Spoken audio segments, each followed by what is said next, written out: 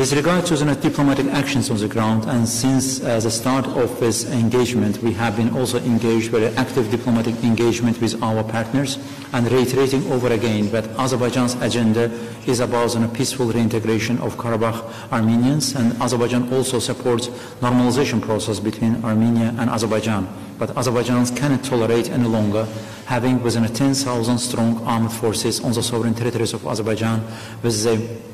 substantial components of the Armenian forces on the ground. And yesterday, presidential administration of the Republic of Azerbaijan made it twice in a statement, once again inviting representatives of Armenian residents of Karabakh to Yevlakh city of Azerbaijan to have discussions and to have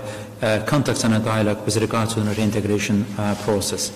Unfortunately, yesterday it was not addressed in a proper manner from the other side.